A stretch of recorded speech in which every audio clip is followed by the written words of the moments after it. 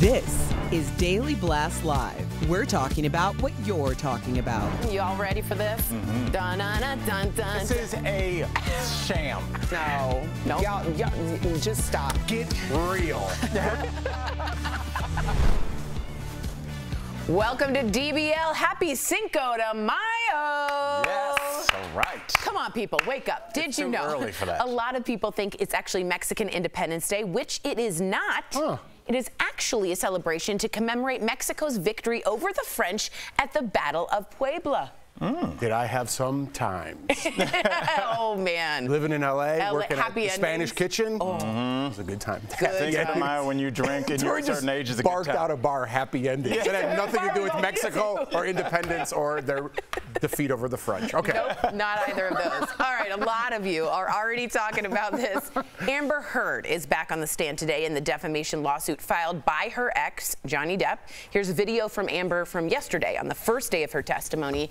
She talked about falling in love with Johnny as well as some of the alleged domestic abuse, and a warning to our viewers, some of Amber's testimony is disturbing. Take a look. I thought he was the love of my life. And he was. He was. But he was also this other thing. And that other thing was awful. He's like grabbing my breasts. He's touching my thighs. He rips my underwear off. Proceeds to do a cavity search. He said he was looking for his drugs, his cocaine, his coke. While that was just a little snippet, there's been a whole lot more that's been happening. I think that was enough. I think we got it. There's a whole lot more happening in the courtroom. And, of course, to help us make sense of it all, our favorite body language expert and CEO of the Body Language Institute, Janine Driver's back. Hey, Janine. Hey, DBL. Hello. Janine, so good to have you back. I have a lot of questions that I can't ask on air, but I do have one that I will ask on air. You watched Amber's testimony yesterday. In your opinion, listen, I gotta be honest with you, Amber. You're the expert here. I wasn't buying those tears. What did you make of her body language yesterday? So there's a reason why we have an ear, nose, and throat doctor, is they're all connected. Yeah. And one of the ways we can spot deceptive people is when they are pretending to cry. There's no tears. There's no deep swallows. We saw this with Susan Smith, who killed and drowned her 2 young sons in the early 90s because she was dating a guy that didn't want to date a woman with kids. She cried, I loved my boys. She talked in the wrong tense, which I think we'll talk about with Amber here, too.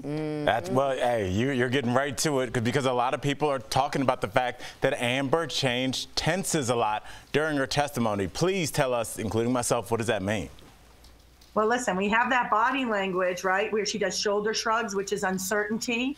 We've got all kinds of facial expressions that are incongruent. She leaks contempt here again. She even leaks some uncertainty. But when it comes to the words, this is where we can separate the fact from fiction.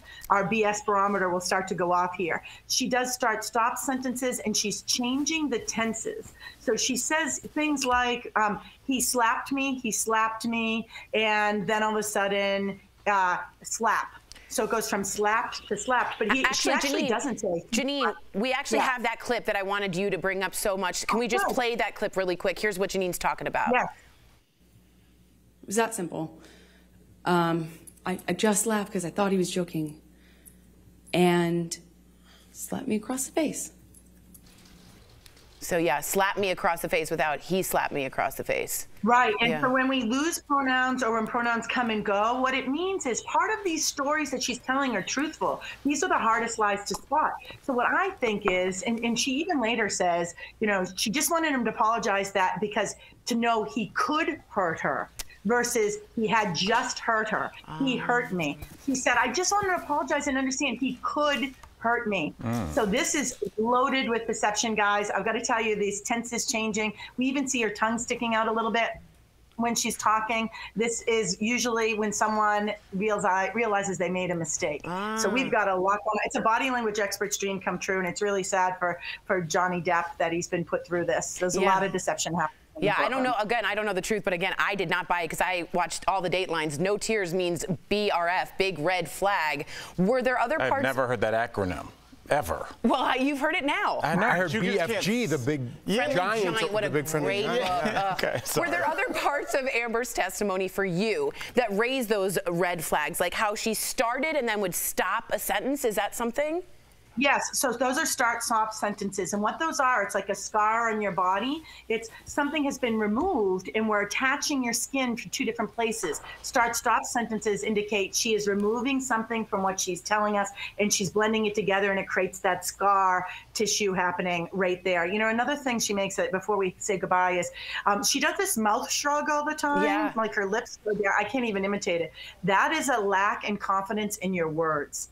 So when someone does this, it's a lack in confidence of her words. And one time she does this very dramatically when she's talking about it. That's uncertainty. That's like, I don't know what I want to say next.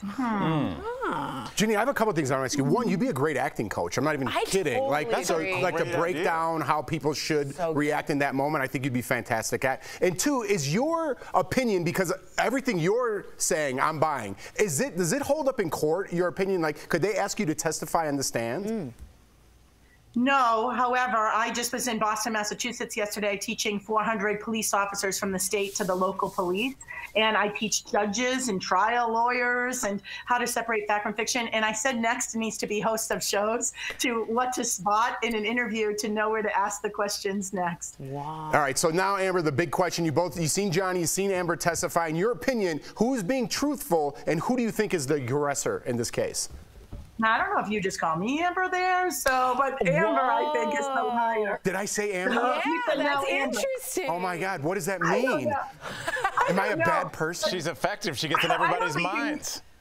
I may have misheard it. I'm in a hotel over here in Atlanta. I'm pretty positive I messed up. Listen, guys, I don't think you need to be a body language expert to feel the difference.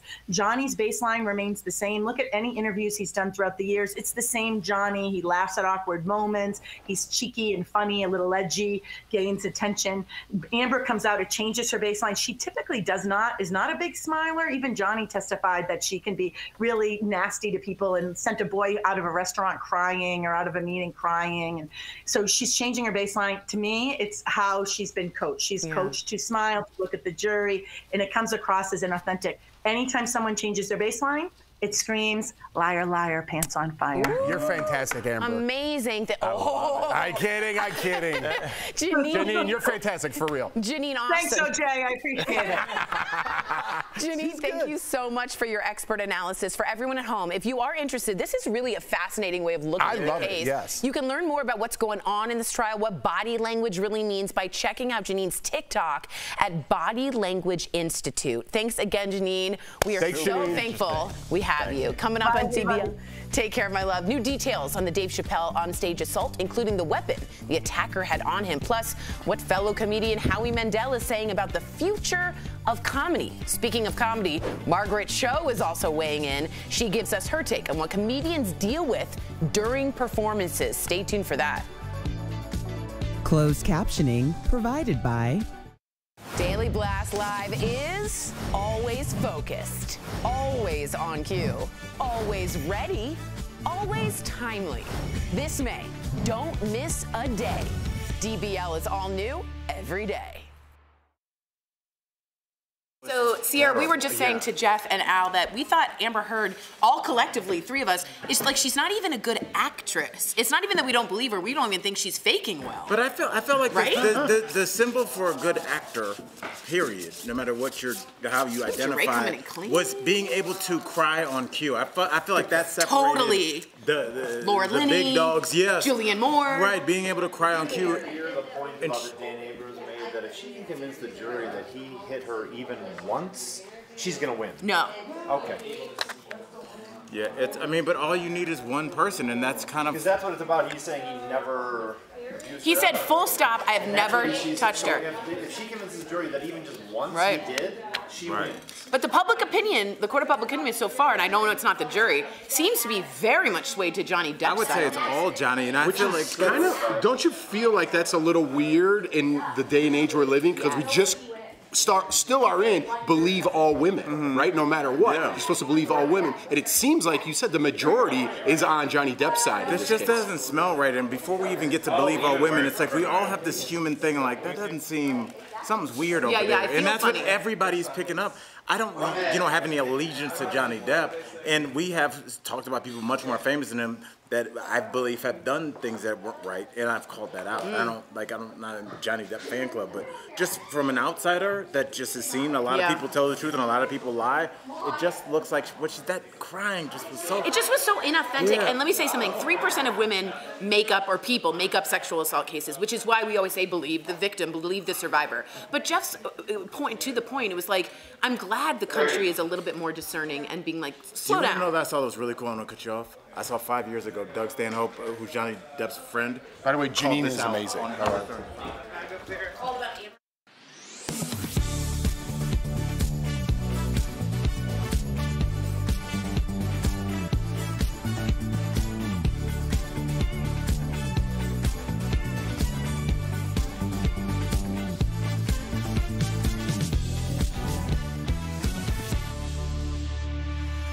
Welcome back. The comedy world is reacting to Dave Chappelle being attacked while on stage at the Hollywood Bowl on Tuesday. Here you see it. You see it in this TMZ video here. Dave himself is responding through his spokesperson, saying he's working with police and refuses to let the attack overshadow his show. And TMZ got audio of Dave talking about the attack just hours afterwards. Take a listen. I felt good. My friends broke his arm. Police also released photos of the weapon used in the attack. Good Lord. That is a gun replica, of course, but that is a real knife attached to it. Fellow comedians are also speaking out. Here's what Howie Mandel had to say about it yesterday on E! News Pop. Not to comment on what happened at the Academy Awards, but I thought that opened the floodgates. Violence triggers violence. And I think this is the beginning of, the end for comedy. I've been in the business for 45 years, and my biggest fear is that you wouldn't laugh and there'd be silence. There shouldn't be fear for my own well-being. Al, what's your take on that? That it's the end of comedy? Well, at first, because we talked about this morning, I was just talking to our beloved Michael Dean, and I was like, well, maybe that's a step too far, the end of comedy. But, it is an interesting point in a place where we are with comedians where you can get canceled for something that you say, even though it may be taken out of context, which is really all comedy is something out of context, in the form of a joke. And now you also have people that have been so radicalized online that if something you say doesn't cause you to be canceled online, it can cause you to be injured in real time. And this is what happens when you start to attack the people that we have given kind of the right to be social commentators. We listen to people like George Carlin talk about how he saw society in the direction that we were going. We listen to Richard Pryor talk about the struggles of addiction and where are we now, Jeff, in a country awash of opioids. Comics are there to talk about things that are unpleasant. And when we remove them because we want to have some kind of perfect society, what we have is this weird thing where nobody's speaking truths because only comics are paid to do that. Everybody else is great job, Jeff. You know what? You're right. Tori, whatever community you're in, you're right. Don't listen to everybody else. Only comics would be like, you look crazy, bro. And when we remove those people, and if you want to live in this fake world, that's where we're headed. So just be sure that this is how we want to spend our time, and if we want to live in a place of honesty or dishonesty. Because right now, it seems like people want to be more dishonest, and we'll try that too. Let's see what's up. The truth tellers. I always say the comedians are the truth. But it's not even comedians. It's just about people giving a voice of reason. Those people in today's age are silenced, right? Or people at least try to silence them. I'm trying to be the voice of reason when we come into difficult conversations, and just writing that middle, people are like, get rid of him because you are not 100% on our side. If you question anything on the other side, which comedians are fantastic, they're professionals at doing, people want them canceled because they don't want to hear a difference of opinion. They want to hear their side, and that's it. And if you're not on our team, you're against us. And that's scary, and that's where we're at right now, and I think the pendulum's coming back a little bit. And now it's turned violent, like actually violent. I wanted to talk about that too, but we'll talk about it again later. Oh, good. Okay. How excited are you? No, I actually am, because I'm all about repercussions. Yeah. I wanted to talk about that, but another time. Coming up on DBL, our interview with Margaret Cho. What does she think about the Dave Chappelle incident? Find out coming up next.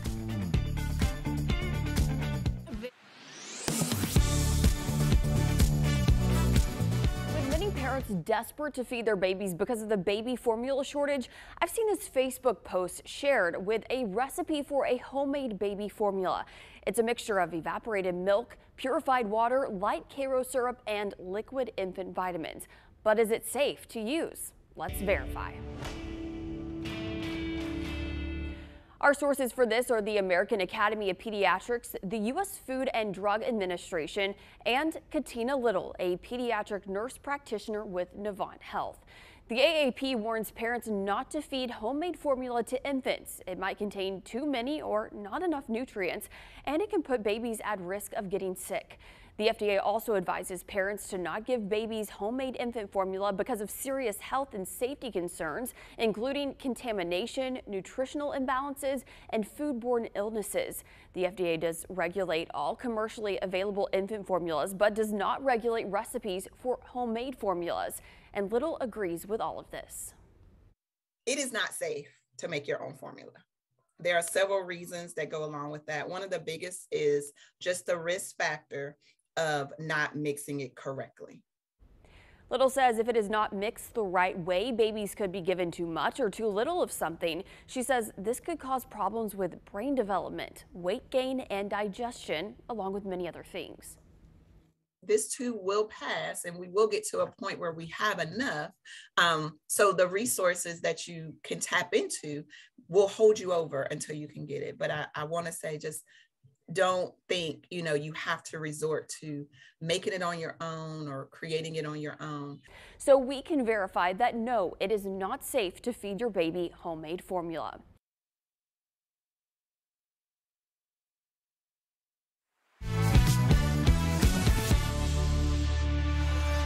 Rolling Stone magazine named her one of the best stand-up comics of all time. Earlier, we spoke with Margaret Cho and got her take on Dave Chappelle's attack. Take a look. Hi. Margaret, we got to get right to this because obviously all the drama going on. You're so cool. You're part of the Netflix is a Joke festival lineup. Obviously, Dave Chappelle attacked her in the set. I just want to know, what do you think happened and how is this affecting you as a fellow comic? I think it's really crazy and sad, and that we're just getting attacked physically. What's great is that Chris Rock was there to say, hey, was that Will Smith? It's really incredible. I think that's one of the things that we love about live performance, is that anything can happen. And one of the things that we don't love about live performance is that anything can happen. So really, I think it's one of the things that draws people out to go see shows, is that immediacy of the audience and the performer. And, it's a good thing that Jamie Foxx and Busta Rhymes were there to be, defense. I don't think that anybody would have expected anything like that. Speaking of comedians, you were the last guest on Bob Saget's podcast 6 days before he passed. Does anything special stand out from that interview, or even how precious and short life is in general? It's so precious, and I love Bob, and I cannot believe he's not here, along with Louis Anderson, along with Gilbert and Norm. These are people, these are our family. Comedians, we're really close. And I mean, that's why you're seeing, somebody like Chris Rock stepping up for Dave, or Jamie, who's also a comedian, stepping up for Dave. You have us doing anything we can for each other. And these guys are really family. And I'm still trying to process the grief. That's the thing, is comedians are not great at grief. We lose our greatest, people like Robin Williams, people like Joan Rivers, who, I still have a hard time thinking about that. So we lose them along the way. So love them while you have them. Love them if you got them. Good advice. Yes. Love that. Yeah. Love that. Well, Margaret, you grew up in San Francisco, and your parents actually owned a gay bookstore. So how did they feel about you coming out as queer? Well, they understand lesbians. They understand straight people. They don't understand bisexual people. Because every time I say, well, I'm actually bisexual, they go, oh, no. No.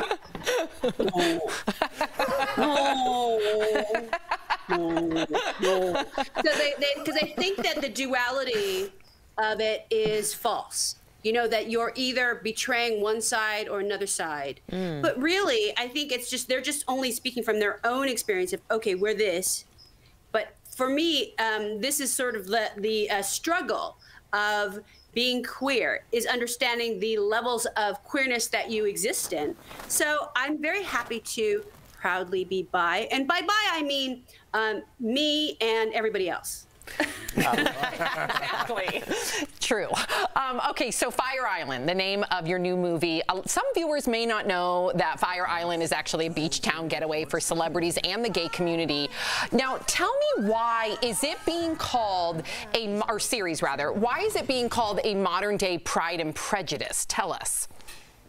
It is a reimagining of the story where, it's like class is really defined, but when you infuse romance into the story, then it changes the game. So really, these are kind of universal themes that work both in Britain in the 1800s and here on Fire Island in 2022. So it's a wonderful, wonderful film. It's gay, Asian, it's me, it's the incredible Bowen Yang, the incredible Joel Kim Booster, who wrote and stars in this.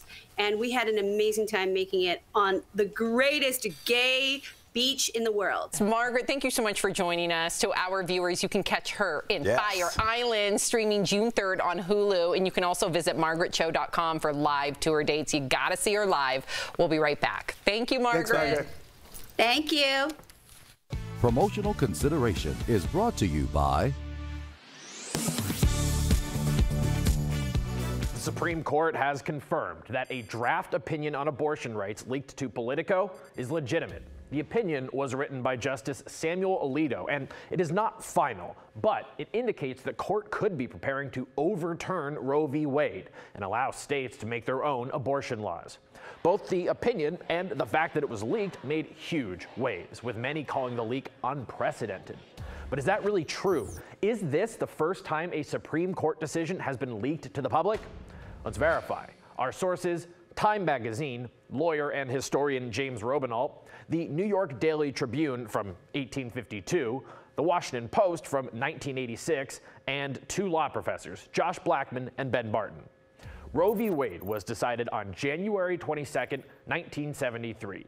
Just hours beforehand, this edition of Time Magazine hit newsstands. In it was this article reading, quote, "Last week, Time learned that the Supreme Court has decided to strike down nearly every anti-abortion law in the land."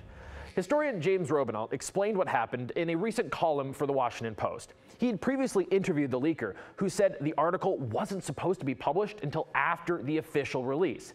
But that release got delayed a few hours, and so Time wound up jumping the gun.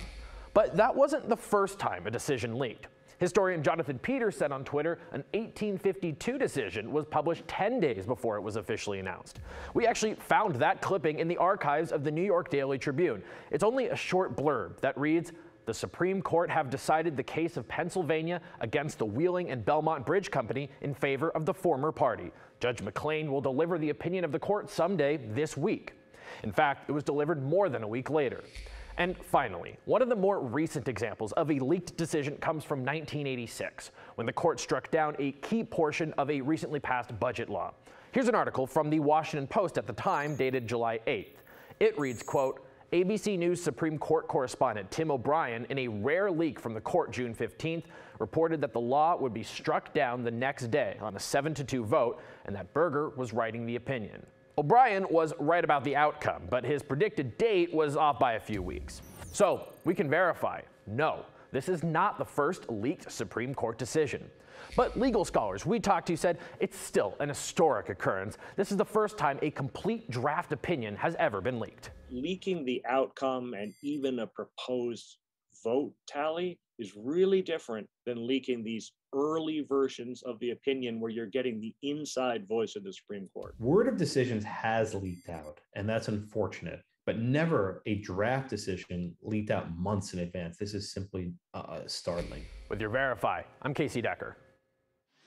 All next week on DBL, Hollywood legend Mary Lou Henner will be here as our special guest co-host. Along with her unfiltered takes on the week's hottest topics, she'll tell us all about her start in the original production of Grease and her wild times behind the scenes of her hit show Taxi. Mary Lou Henner is like, we have a history.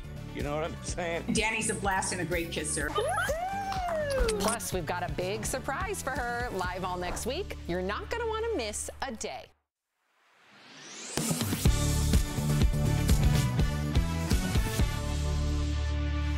Welcome back to DBL. Mother's Day is this weekend. And for those last-minute shoppers, we've got you covered. Check out these deals from our friends at Morning Save. Take a look.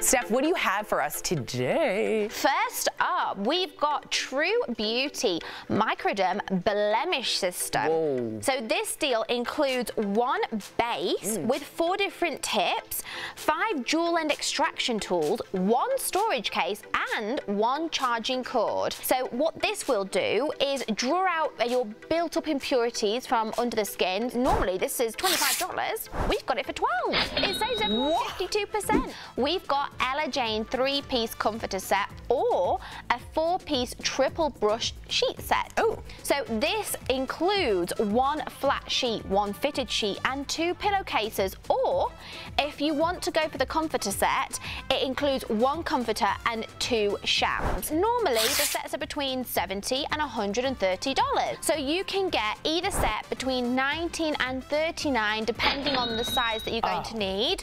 But either way, it's saving you 73%. We've got the Optimus 2.0 gallon cool mist evaporative humidifier. Oh, good. So this deal includes 1 humidifier. This little control knob here lets you easily control the desired output level to experience that humidified air. So normally this is $70. Okay. But we've got it, Tori, for $29. Oh! That's 59% off. Oh, the retail price just evaporated, Steph. I love that, Tori. Oh, look at that. And then last but certainly not least, we've got Eco Home 3-piece stainless steel mixing bowl with bamboo lid. Look how good that looks. I know, this is fancy. So this deal includes 3 different bowls with 3 lids. Each bowl is stainless steel, so you don't have to worry about plastic leaking into your food. Wow. Normally, these are $60. Yeah. But we've got them for $29, saving 52%. Now that's a good deal. All right, head on over to morningsave.com to snag these amazing deals at the lowest prices. You can even just scan that QR code on screen right with your phone, or visit morningsave.com on your smartphone as well. Thank you so much, Steph. Those bowls were amazing. All right, I just want to read this comment from Asp Raku. No, you can make fun of people, but just don't make it in a way that doesn't respect them, and there are ways to do that, believe it or not.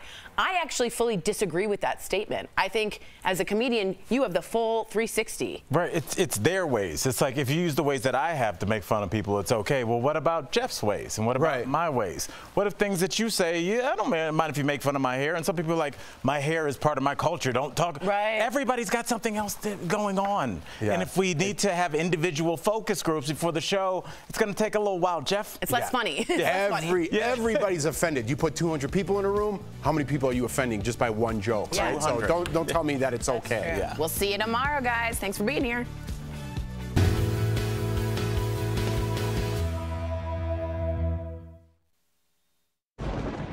Where hope finds help. Where courage meets conviction. Where makers make fans. We are Tegna, a family of local and national media brands that bring us together, serving the greater good of our communities.